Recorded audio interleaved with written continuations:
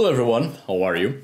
I'm Ari Theriger, and today, for our first video of October, I'm going to talk about the Pact with the Devil, which is a recurrent theme in medieval and modern European witch hunts and witch trials, and the idea that witches would do an alliance with the devil, binding themselves to him in order to obtain supernatural powers. The idea of the pact became the very thing with which witches were confronted in trials and be condemned. A direct and willing contact with the devil and making the pact was the proof the church needed to execute people accused of heresy, apostasy, and blasphemy. The idea of the pact with the devil is one of the most important elements in the study of witch hunts, so we may understand the religious mentality of these periods, especially in relation to the religious clashes between Catholicism and Protestantism, as well as the surviving folklore and traditional folk magic among the people, the common folk, especially of rural areas, and their long-lasting traditions of an agricultural character. Even though the idea of the pact with the devil has much fantasy about it, concocted by the church itself, there's some truth to it concerning the relationships people would build and maintain with supernatural entities in order to create an ongoing symbiotic spiritual relationship with the objective to bring forth beneficial aspects to the community people lived in. So the supposed pact witches would do with the devil, indeed it has certain elements of truth which report back to an animistic mentality and the need to create a relationship with a spiritual entity or several spiritual entities. And from this ongoing relationship, a certain degree of power is given to the person by the spirits to apply that power for the benefit of the community of the living. So in this, we also find parallels with shamanism. But I'm getting ahead of myself. So let's get right to it, shall we, my dear friends? Please. One of the most recurrent elements in witch trials and one of the components that helped to build the stereotype of the medieval witch was precisely the idea that witches made a pact with the devil. And from such an alliance, they would gain supernatural powers and abilities. The pact with the devil and the very figure of the devil was of little importance when dealing with witchcraft and common sorcery in the early centuries of Christianity, practically for 1,000 years, give or take, until the figure of the devil became the personification of the Antichrist and a religious tool with which the church would work with to force the existence of evil and the existence of people working against the church in order to secure the church's power by silencing people for their supposed acts against God and humanity. Witchcraft was nothing more than the survival of traditional folk magic and belief systems prior to Christianity, so the lingering paganisms did not permit a full consolidation of the new religious power. So the idea of the pact with the devil was instrumental in reconstructing the figure of the witch and the idea of witchcraft as heresy and transforming its practitioners into dangerous heretics that not only had renounced Christ in order to serve their master, the devil, but through magical means were also fighting against the church itself. The idea of the pact with the devil was fundamental to awaken, or let's say reawaken, the old fears of witches and people who dealt with magic, augmenting that fear within society to better expel the remnants of pagan rituals, beliefs, and celebrations.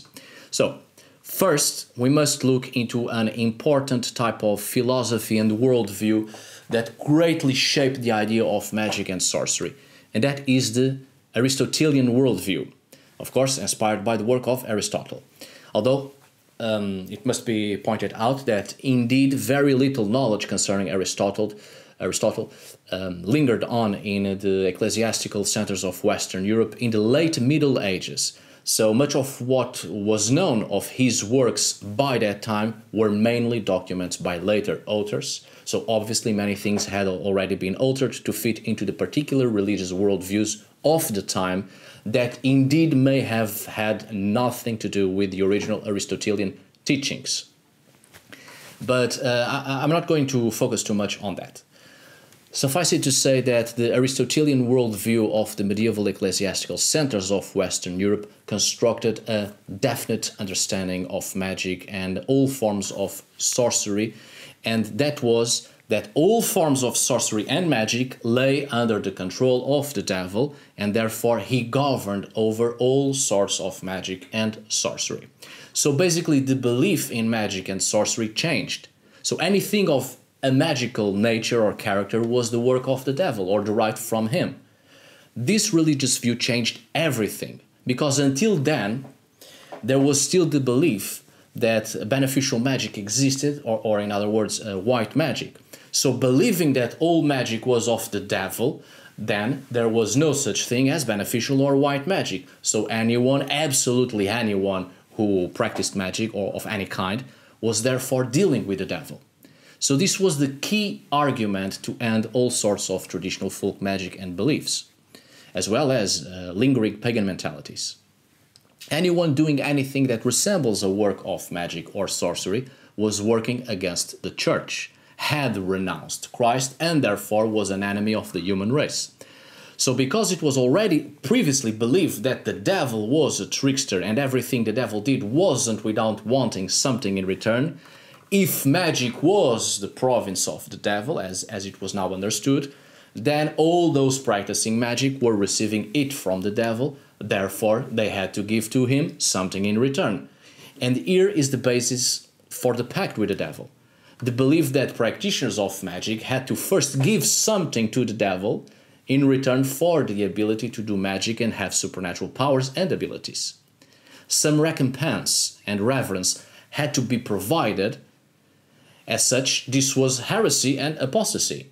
The very act of doing magic was already understood as a denial in the existence of God, or renouncing God as the supreme ruler of the universe, an abandonment of the true faith and a direct attack against humanity and all that is governed and protected by God, since the practitioner of magic and or sorcery was now believed to be instead presenting reverence to the devil, the great enemy of all life within the late medieval Christian religious beliefs.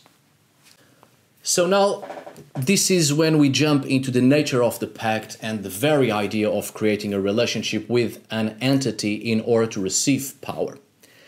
During the Middle Ages and throughout the modern period, an important component in the study of magic was the knowledge of demons, a study that came to be known as demonology. So, it became common knowledge that Lucifer had an extensive group of fallen angels, a variety of demons who spread his power and had great influence upon humans, upon humanity.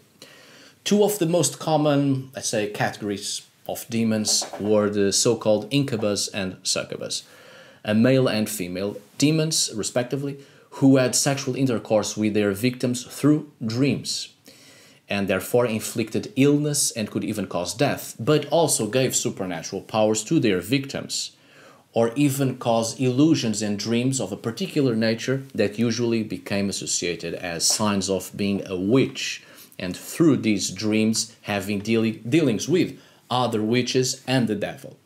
And here lies the basis of the pact with the devil. Witches having sexual intercourse with the devil or his servants in order to obtain magical power. And indeed, there's some truth to this in relation to shamanism and animistic worldviews that still lingered on in Western Europe by this period. I have already explored this very subject on the video concerning sexuality and gender identity in shamanism and the case of spirit spouses.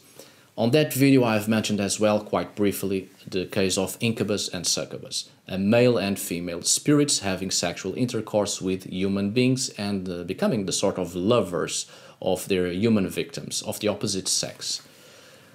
This conception was introduced in the Middle Ages as a form of Christian religious explanation for the spiritual entities of the pagans with whom people, the pagans, had a more intimate relationship with. And this idea of female demons having sexual intercourse with male humans and male demons with female humans was greatly developed after colonialism, actually, and introduced into a variety of societies and cultures especially in African cultures, because it's actually in African cultures that we find more evidences for spirit spouses, mostly spirit husbands. But overall, it's important to remember that what I've said on the previous video concerning the similarities between witchcraft and shamanism, one of which is precisely obtaining power, magic or magical power, and both in traditional witchcraft and in most shamanic cultures, the human person obtains power through an ongoing relationship with a spirit or several spiritual entities, which are often known as tutelary spirits and or familiar spirits. The acquisition of power both in traditional witchcraft and shamanism is often by the creation of a spiritual relationship, and the means vary quite a lot, of course. Could be sexual intercourse, could be possession of spirit or being possessed by a spirit, could be binding or attachment, can also be through an ongoing pragmatic behavior towards the spiritual in order to create a symbiotic relationship, etc.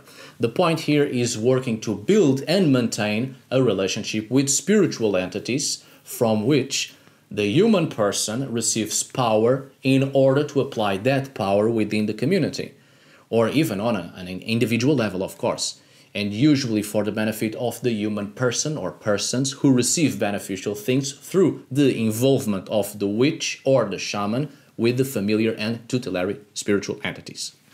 So, we return to the idea of the incubus and succubus.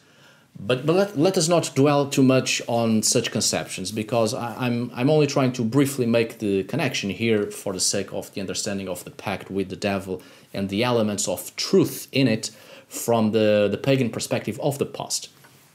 Even though incubus and succubus were understood as demonic entities in Christian literature, that doesn't mean they are evil in nature or understood to be evil in nature, not among every Christian religious manifestation anyway. In fact, Roman Catholicism sees incubus and succubus as being of the same spiritual substance as angels are, but the only difference is that they have fallen into the pleasures of the flesh, and as such entities have sexual intercourse with humans.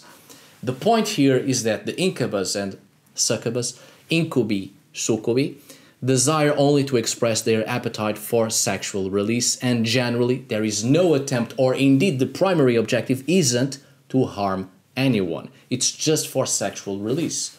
And this is pretty interesting because it follows the same line of thought of the animal hybrids and mythical creatures of folklore and of pre-Christian pagan mentality. And the incubi and succubi are purely spirits, none other than the fauns, sylvan, elves, trolls, goblins, and satyrs, and such other creatures of pagan belief.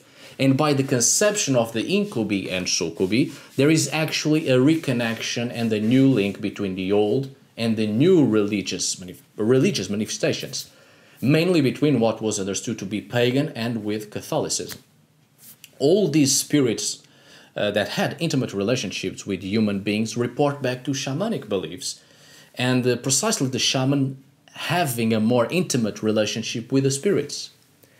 Now, this relationship was later on understood as to be a marriage of sorts between the shaman and the spirits in question, but understood like this by Western society, and an idea greatly fermented during colonialism and post-colonialism. And as such, the male shaman needed a female spirit, and the female shaman needed a male spirit, which isn't in fact an original animistic belief, as the attribution of gender, a dual or dualistic gender identity, and sexual intercourse between opposite sexes are expressions of Abrahamic belief systems. Because in terms of animism, and therefore shamanism, helping spirits or familiar spirits with a close relationship with the shaman and or the traditional witch enter in the category of tutelary spirits. And such tutelary spirits can take a variety of forms and can shapeshift and don't have to necessarily have a specific gender attributed to them. So the point here is that indeed in traditional witchcraft, the acquisition of power was indeed through an ongoing intimate relationship with spirits, the very spirits that became known later on as the familiar spirits. And this very animistic understanding of traditional folk beliefs that still lingered on in Western Europe by the late Middle Ages was twisted into sexual intercourse with the devil or his demons in order to obtain magical power from them. This was the very bargain understood by the church, the very reward the devil gained for lending his power over magic to those who sexually submitted themselves to him. But it doesn't end here. We jump now into necromancy. Necromancy was actually a form of magic that became highly popular during the late Middle Ages, around the 13th century, all over Europe. Necromancy originally had obviously other connotations and was mainly the conjuring or summoning of the spirits of the dead or the ancestors for prophetic purposes, right? But with the increasing study of demonology and the nature of demons, necromancy gained a whole other aspect, and many were those, even within ecclesiastical centers, that began to conjure demons in an attempt to gain hidden knowledge and to perform acts of magic. Various grimoires began to be created, describing the rituals necessary to conjure and control demons. One of the most famous of these books, of these grimoires, is, of course, Goetia, also known as Clavicula Solomonis, or the Key of Solomon, with its 72 fallen angels, which King Solomon captured and locked them all safely away in a container that was fastened with a magical seal. Alas, the container was found and the demons accidentally released. The important thing to take into consideration here is that this grimoire explains how the necromancer might conjure and command these demons and make them do the bidding of the conjurer. This is the very grimoire that greatly influenced Icelandic magic staves I've spoken before, by the way, on the video where I explore both the influences and the origins of the Icelandic magic staves, precisely. Now, this became a problem, of course. Necromancy came to reinforce the beliefs of theologians that all acts of magic were performed with the aid of demons and through a relationship with the devil and or his demons. Therefore, it is heresy. So, once again, any kind of magic was understood to be a direct work of the devil or working with the devil. And the popularity of necromancy only came to reinforce that.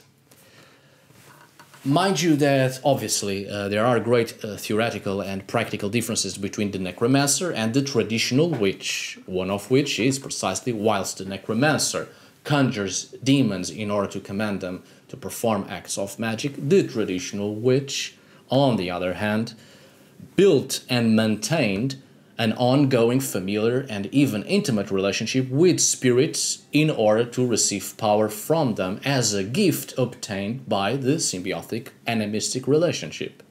However, this mattered little to the church. In fact, the church did make differences between necromancy and witchcraft, but on a more derogatory level. Necromancy was popular among the royalty, nobility, even within scholastic ecclesiastical centers. So necromancy was understood to be more prestigious, more sophisticated, whilst the common witch was considered less clever and merely a servant of the devil, doing his bidding. So under the control of demons, unlike the necromancer, who was much clever for controlling the demons. So these distinctions were important to the church. Most necromancers were not condemned because they could control demons, and also, of course, due to the fact that necromancy was at the very midst of the religious and political powers of the accusers. However, necromancy came to reinforce that all magic was indeed performed through the aid of demons. So it was the witches that were accused because they did not control demons per se, but were controlled instead by the demons and by the devil. So you see the extent of the twisted religious mechanisms over the original animistic relationships traditional witches had with spiritual entities. So this is the very basis of the pact with the devil. How the church saw it, which became the irrefutable proof of the witch's guilt. Magic within royalty and nobility and the church lingered on because it was created a more distinctive and sophisticated Neoplatonic vision of it, turning the magic arts into the realm of science, to turn it away from the implications of demonic pacts. As such, witchcraft began to be seen as just common peasant superstition completely irrational. You see, anything deemed to be irrational as in opposition to the magic performed by the elite was automatically placed in the realms of superstition, the supernatural, in opposition to the scientific in a derogatory sense, and under a demonic pact. In other words, the patriarchal system repressing the traditional folk beliefs conducted by women in their great majority, but also by the people in general outside the elite sphere. So, after what has been said, we understand the impact of the belief in a pact with the devil from the part of witches. The idea of the pact appears in several witch trials, especially during the time period of the religious wars of Catholicism versus Protestantism. The Reformation came to reinforce even further the view that witches made pacts with the devil and worshipped him as a false idol.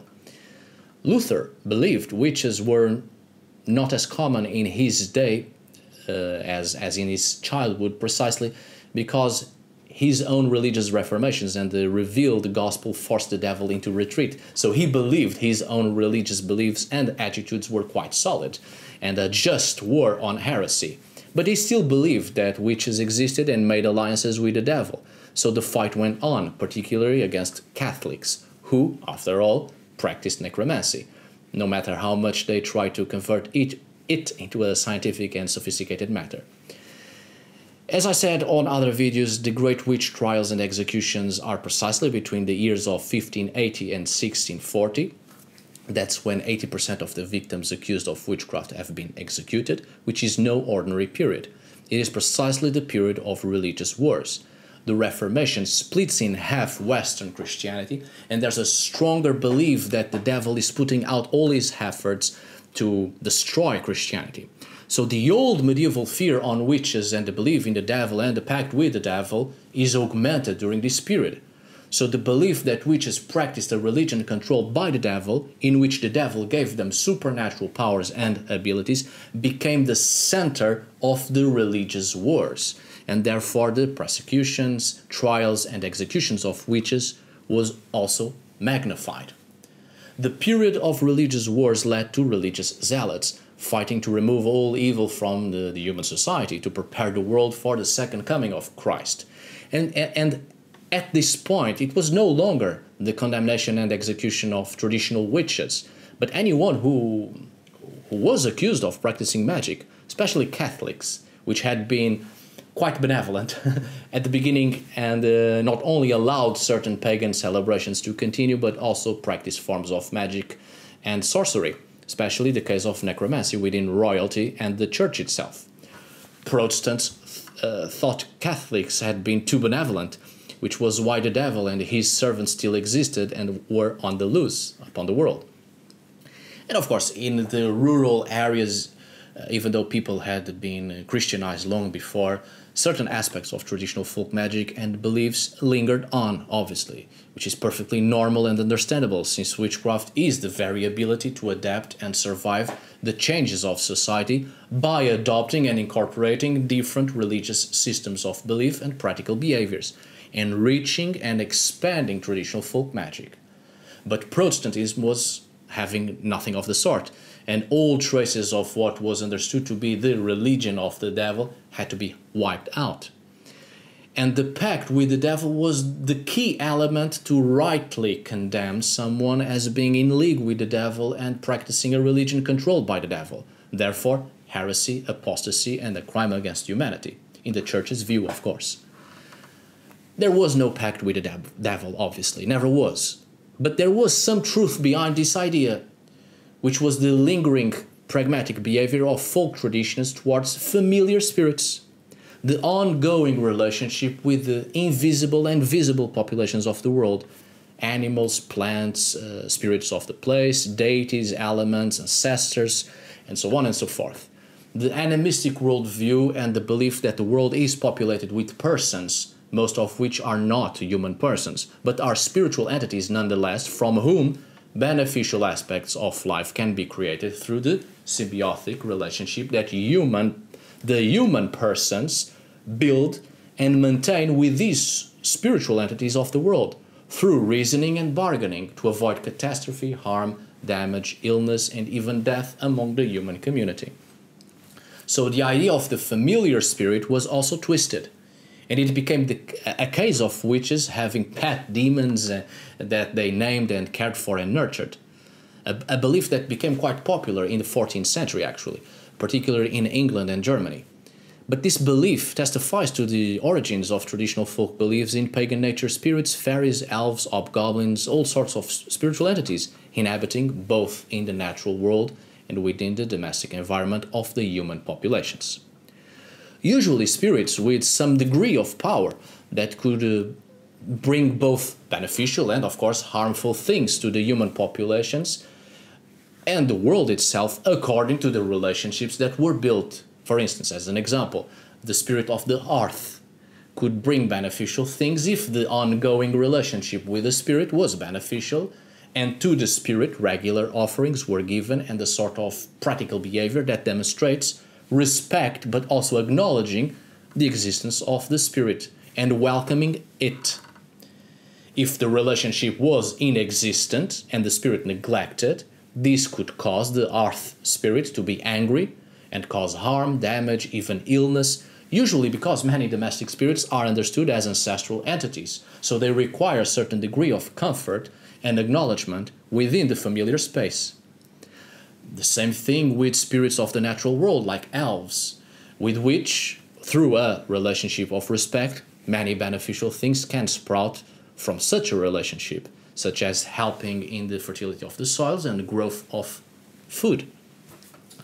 So, all these spiritual entities of an animistic worldview that still lingered on in the collective mentality of rural populations far into the Middle Ages were eventually turned to demons. And indeed, the very real relationships with such entities became the very basis of the pact with the devil. The idea of the pact was inherent in the witches' dealings with their familiar spirits, and they were therefore accused of having nurtured such demons, even breastfeeding them, and a whole set of attitudes towards such demons in return for magical power and assistance. When in truth, it has its origins in the ongoing relationships with spirit entities, both visible and invisible, and even the simple fact of having actual pets, animal companions, and taking care and nurturing animals, which is why one of the most usual forms of the witches' familiars is usually the demon that takes the form of a cat. The association between demons and animals is quite the old one, of course, and for a very long time it was believed that both demons and witches and sorcerers would and could transform themselves at will into shapes of animals. But this took all other proportions by the end of the Middle Ages, especially during the 14th century, and of course far worse between the 16th and the 17th centuries, with the religious wars and Europe torn in half since the Reformation. Well, the pact with the devil is an important theme when studying witchcraft, especially to understand the religious Christian mentality of the late Middle Ages and the modern period, throughout the modern period, which has forever changed the perception and belief in witches and witchcraft. The pact with the devil is important to understand these changes in beliefs and to understand the witch hunts and the trials themselves. But it is also important, of course, to perceive the pagan animistic mentality behind it all and the traditional folk beliefs and magic that still lingered on until the madness of Christianity went to extremes and not only innocent humans and animals have perished, but there was an abrupt and very destructive break of the relationship humanity had with the natural world and its inhabitants, whose effects not only have greatly changed our respect towards life and all the natural world, but by neglecting and disrespecting life, we have caused irreversible damage to the very world we live in. Interesting the amount of damage, indeed on a global scale, religions can provoke, and frightening how the belief in an invisible tyrannical patriarchal deity has ruined the lives of hundreds of thousands of generations, and it tore asunder the very foundations of the earth.